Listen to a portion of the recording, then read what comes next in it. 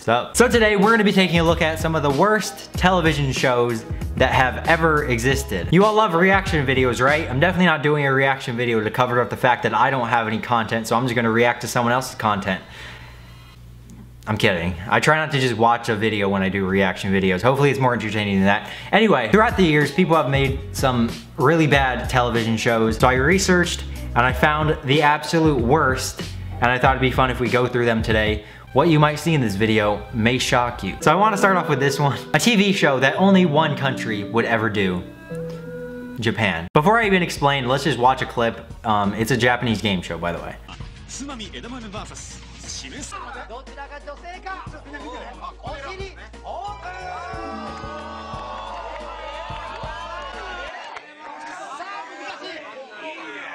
Okay, so if you're unaware, those are two asses on the wall. The butts of two humans on a wall. Nothing weird about that.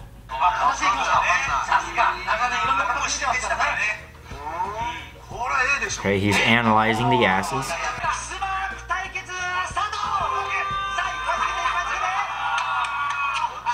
What are they doing? This Japanese game show, you eat ass to win. That's the game. How do I sign up? Oh, why are they kissing them like that? It's so passionate.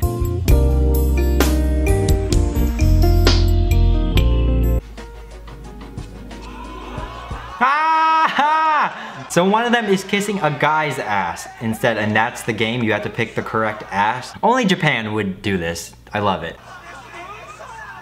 Oh, he kind of likes it. She doesn't like it. My God, they're giving the ass a hickey. Like, you get more points the harder you suck the ass. I like how in the beginning they made it like an epic battle. They were like, this guy versus this guy, and it's really just a game that you kiss ass. This is my favorite part, when they're trying to analyze the ass, like, which ass looks less manly? Well, that was interesting. I can do a whole video just on Japan. There's just so much weird stuff they do there. Okay, next show. I remember hearing about this one like 2 years ago, and I just thought, why? It's a British show. It's called Sex Box. In a few minutes, a couple will enter this box, they'll have sex, and then immediately afterwards come out and talk frankly about what they did. To me, a panel of internationally renowned sex experts, and in front of our studio audience. Welcome to Sex Box. Okay, so if you didn't get that, the idea of the show is they bring a struggling couple on with like sex experts, and then the couple goes into this giant box on stage, has sex in it, and then they come out and talk about it with the experts, and this is all in front of a live audience. Why does that need to be a show? Like, imagine having kids, like one of those couples have kids, and then they later find out that their mom and dad went on a show called Sex Box and had sex in a box on stage. So describe to me the adrenaline rush of basically having sex in front of a live studio audience. You know, a lot of it was just, you go into the box and that's what is happening. That's what you're doing. You're gonna go and have sex. And so there's a couple of cheers, and it kind of made me feel, I don't know if we just gotta get a live studio audience now, but maybe we just need some cheers. But no, it was great. It seemed like you're going into this room to do this, and it was definitely clarity in our relationship. So these people needed to get cheered from the audience and then have sex in a box on TV to fix their relationship. Just imagine how awkward it must be to be in that audience and they go in the box, and I feel like they're gonna cheer and then it's just gonna be awkward silence after that. Like, I've been to a showing of The Price is Right, and at times, like when they go to a commercial, it just becomes completely silent and it's a little weird. So I would imagine this show is really weird and awkward to be in the audience. But okay, whatever, the show is weird, it's a weird idea, but I found this clip from the show and it's gross. Started spanking, and where did that go? Did you have intercourse? Did you have oral sex? What? It's more like, obviously, licking her out and... Can you just say oral sex? Oral sex. Okay, thank you for being here. Thank you so much. Sam McCall, everyone. Thank you. Great. Oh, what the fuck? Did you just see that? Why did he kiss the host? This couple just had sex in the box like 10 minutes ago, and now they're talking about how they gave oral, and then he just kisses the host when he's saying goodbye. Did he clean his mouth? Anyway, I feel like this show kind of exploits people's intimate lives for entertainment and for money for the people who made the show. Moving on, the next... Why does it look so yellow all of a sudden? Can we go back?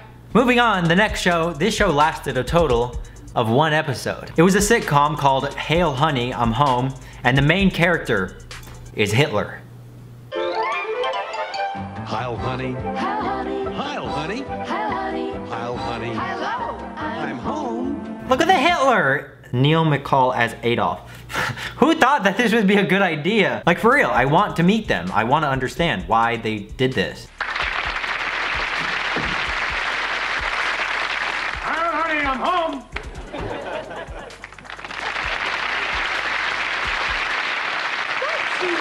Heil, honey, me. What did I do now? The acting is really incredible in this too. Heil, honey, me. What did I do now? Who talks like that naturally?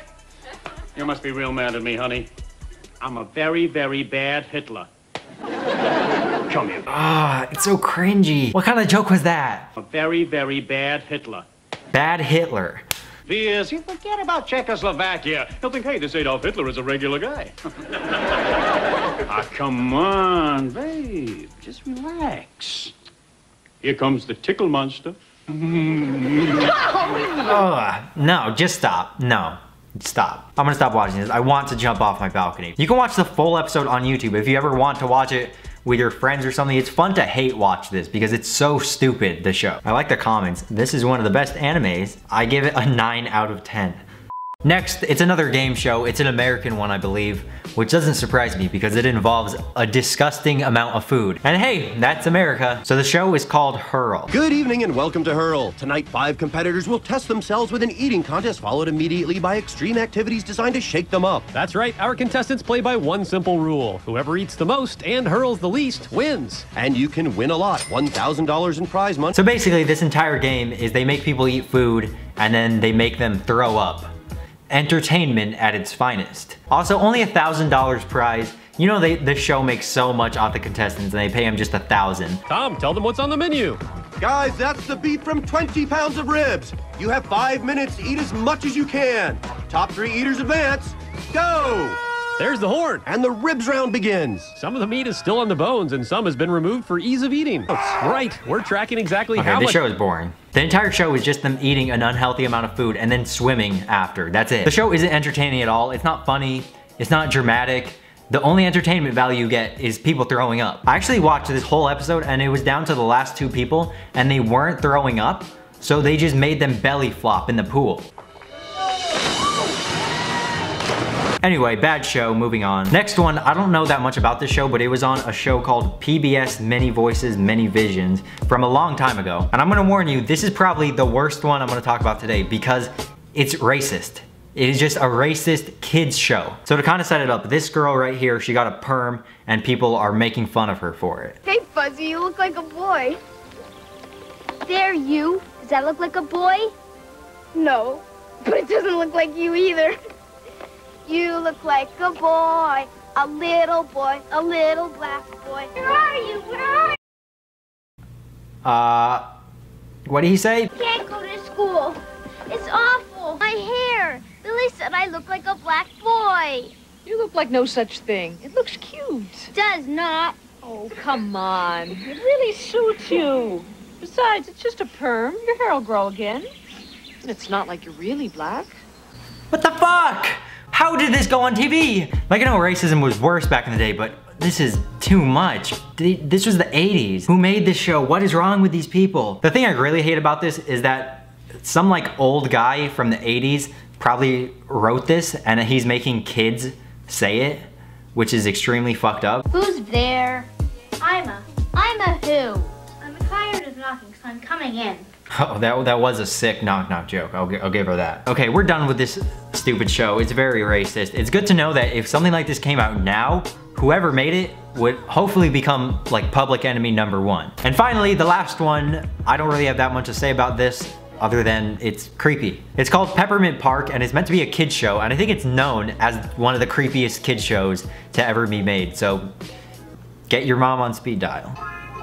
Okay, I haven't watched much of this one yet. The song is good though.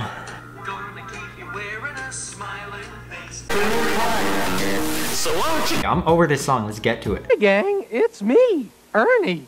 Today on Peppermint Park, we're introducing the letter M. Oh, okay, I definitely see why people think this is creepy.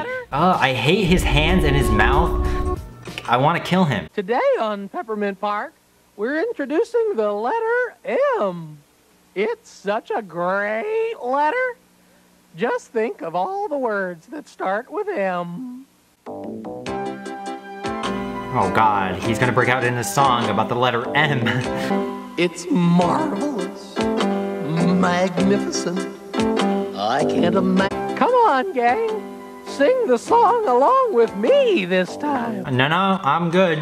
Also, what's with his voice? Why does his voice just always crack? Today on Peppermint Park. Today on Peppermint Park. I was skimming through other videos of Peppermint Park, and every single one of the characters is so creepy. Like, look at them. This is supposed to be a kid's show. How'd you like waking up, eating breakfast, and watching this? Okay, well that was interesting. That's all the TV shows that I'm gonna talk about today. If you enjoyed this video, make sure to give it a thumbs up if you enjoyed it. I just said that twice. Sorry that this video came out a day late. I'm getting a little tired of the whole schedule uploading because sometimes just videos take longer, or I want to develop the idea more, or I'm just feeling off a day, so it kind of messes up my schedule. And if that happens, because I say I'm gonna post on Wednesdays, it makes me like very rushed, and it makes it hectic, and I get stressed. So I'm not gonna stop uploading Wednesdays. Almost every video will always come out on a Wednesday, but every once in a while, I might post a little late. I also have a very big announcement that I've been dying to let you guys know about, and that's coming later this week or next Wednesday. Anyway though, I hope you guys have a great rest of your day, night, whenever you're watching this. Thank you for making it to the end of the video. I love you guys, and hopefully I'll see you later this week.